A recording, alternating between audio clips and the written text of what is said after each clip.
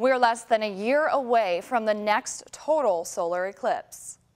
If you remember from 2017, solar eclipses occur when the moon passes between the Earth and the sun, casting a full shadow that temporarily blocks the sun's light from reaching us.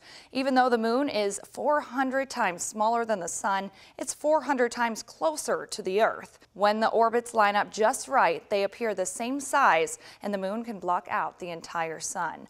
On April 8, 2024, a 115-mile-wide swath of the United States will experience up to 4 minutes and 27 seconds of darkness in the middle of the day.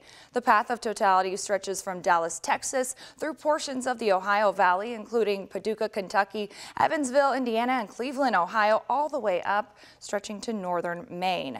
Outside of that path, you can still see a partial solar eclipse where the sun will appear as a crescent shape. The total solar eclipse occurs near far western Kentucky and south central Indiana from 3:02 to 3:05 in the afternoon.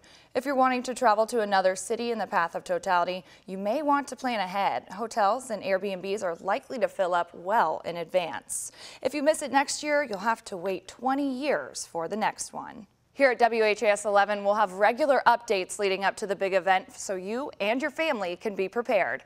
In the studio, I'm meteorologist Christina San Juan, WHAS 11 on your side.